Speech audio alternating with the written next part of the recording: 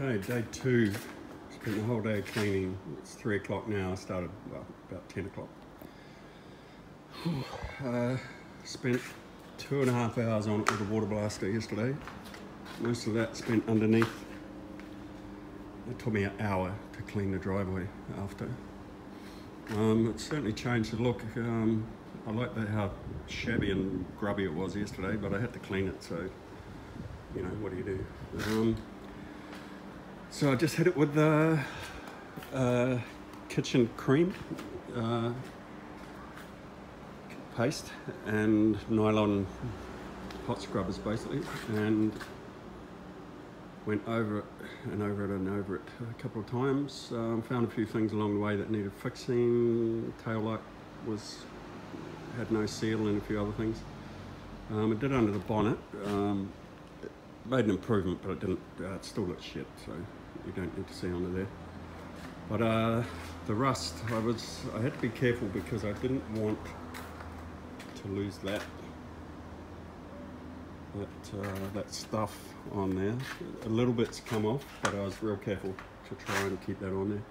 But the rust, basically really dug into that with the scrubbers.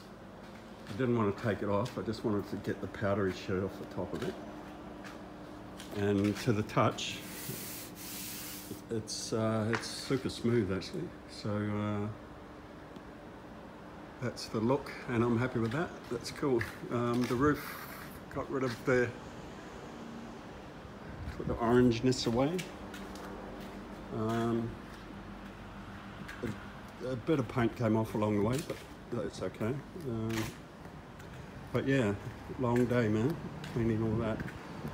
So she's all done. I did a few things under the bonnet, just checked a few things, fixed a couple of things, did nothing inside. It's still what it is.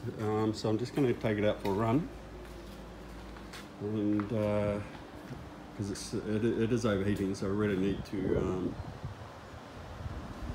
just take it for a short run and see how hot it gets, just so I can get a feel for whether I should drive it or not. All right, day 2 over. Cheers. Wow, the driving experience.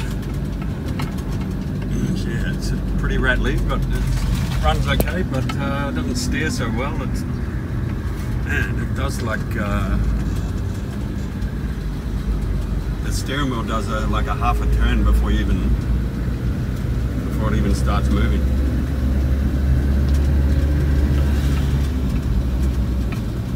But it's good.